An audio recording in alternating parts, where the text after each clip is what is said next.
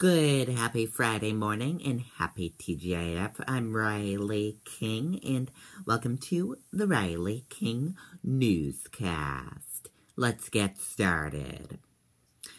First up, Hurricane Matthew, now a Category 3 storm, approaches Florida.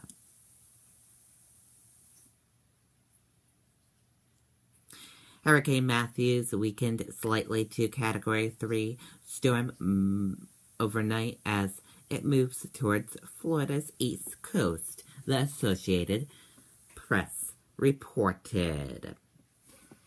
Rain and heavy wind continue to plummet the southeastern coast of Florida. The AP reported the strongest winds of 120 miles per hour just offshore.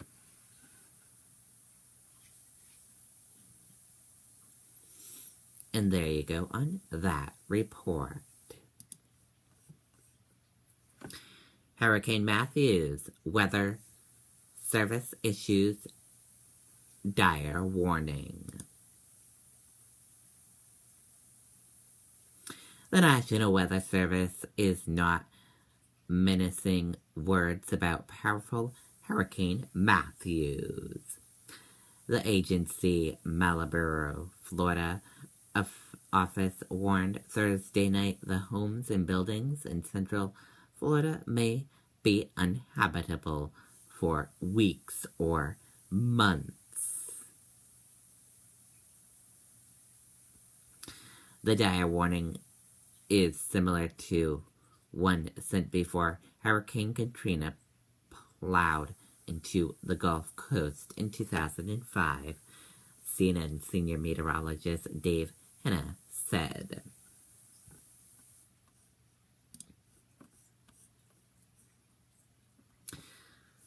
Guilford native living in Florida prepares for Hurricane Matthew. Let's take a listen to this video from WMUR News 9. Here's a mock a reporter with a disability. You got to see this guy. Oh, I don't know what I said. I don't remember. He's going like, I don't remember. Putting a wife to work is a very dangerous thing. I don't want to sound too much like a chauvinist. You have to be wealthy in order to be great. I'm sorry to say it. He's a war hero because he was captured. I like people that weren't captured.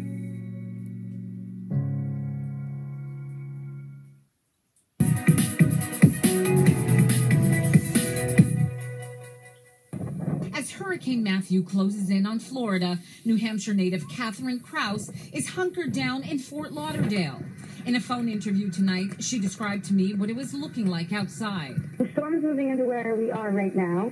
It's definitely pretty windy and gray outside. It's raining sideways. Krause is in Florida pursuing a license to work as a chef on private yachts.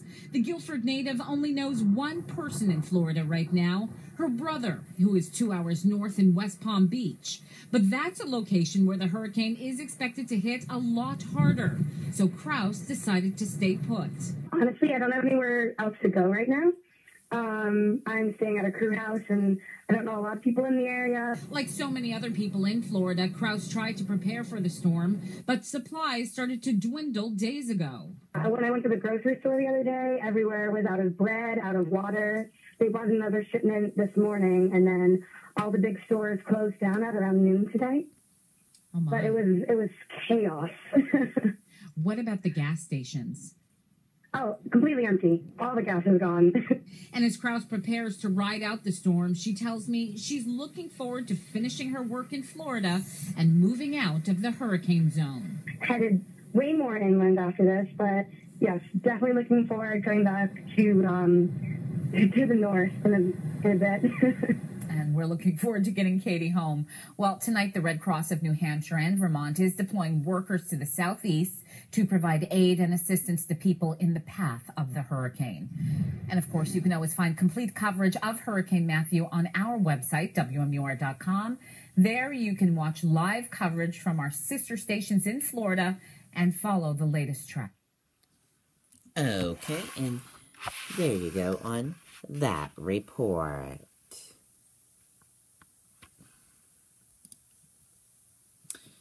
Hurricane Matthews lashes Florida, aimed dire warnings. 225,000 lose power. Let's take a listen to this video from ABC News. Florida under siege from the most powerful storm the East Coast has seen in over a decade. Our team is on the ground in the storm zone. Hurricane Matthew, a demon in the dark, barreling into Florida's Atlantic coast.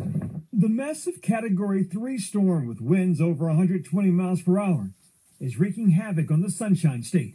A strong warning from the state's governor. Unfortunately, this is going to kill people. More than 3 million people urged to evacuate, clogging major highways up and down the coast for miles. Preparations for Matthew's arrival going on for days. ABC News' Gio Benitez is in the storm's path in West Palm Beach.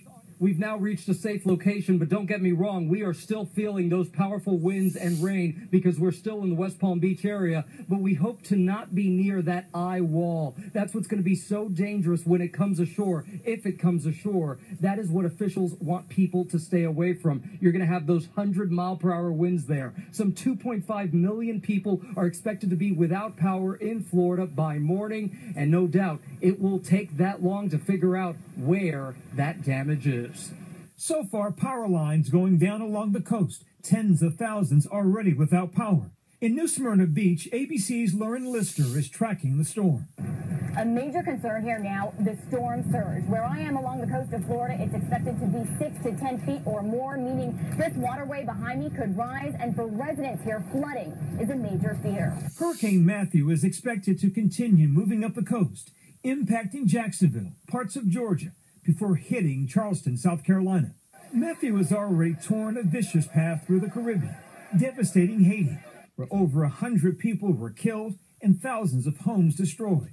The destruction there is still being tallied as the monster storm tore into the Bahamas earlier today, peeling roofs off houses, sending debris flying and causing widespread flooding. The impact zone on lockdown. And tonight, close to 4,000 flights canceled. Even Disney World closing down in Orlando for only the 4th time in history until the storm is over later Friday. Matthew remains a powerful hurricane into tomorrow as it makes its way into northern Florida and Georgia. We'll have much more on this storm throughout the night on ABC News and complete coverage on GMA in the morning. Okay, and there you go on that report. Very intense. What the street wants to learn from the jobs report. In a market gasping for clues on the interest rate picture, a very real price of information is expected Friday. The non-farm payrolls report.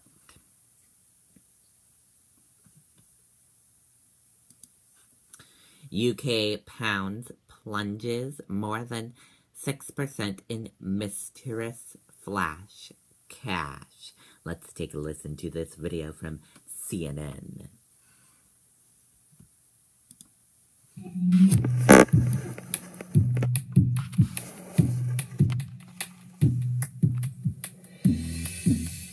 $19.85, the last time the British pound was this weak against the U.S. dollar. Wham, Madonna, Foreigner topped the pop charts, and Dire Straits sang Money for Nothing. Money for nothing. Today, a pound sterling is worth $1.27. 2 years ago, it was worth $1.71. Since the British public voted to leave the European Union in June, the pound has erased 15% of its value. The question is not whether Britain will leave the EU. It's when and how hard it will hurt. In markets parlance, hard Brexit or soft. For U.S. travelers, it means your trip to London is the cheapest it's been in years. For investors and businesses in Europe and Britain, it means many more months of uncertainty. Okay, and there you go on that report. That does it for the Riley King Newscast right here on the Riley King Network. I hope you all have a great rest of your Friday. See you back here later on today. Goodbye, everyone.